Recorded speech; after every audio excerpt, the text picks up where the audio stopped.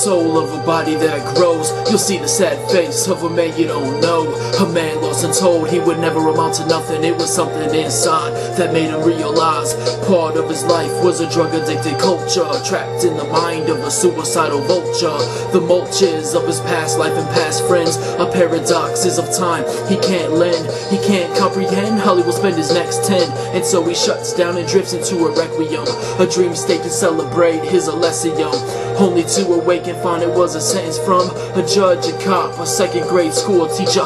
Learning lessons was a method to just pour deeper into a world of relationships full of ether, a full feature to reside in the residue of a man that you never knew. So step back, relax, and let me feel the news, cause suicide is the only thing next to a truce, an evil truth told between the gaps of a tooth, a toll booth spitting change for some revenue, a revenue for a change that will never stew. So I inject into my bloodstream this death poison with a needle I won't ever see. And I don't think of this here as just a problem, but a way to cope with life and how I got 'em. Yeah.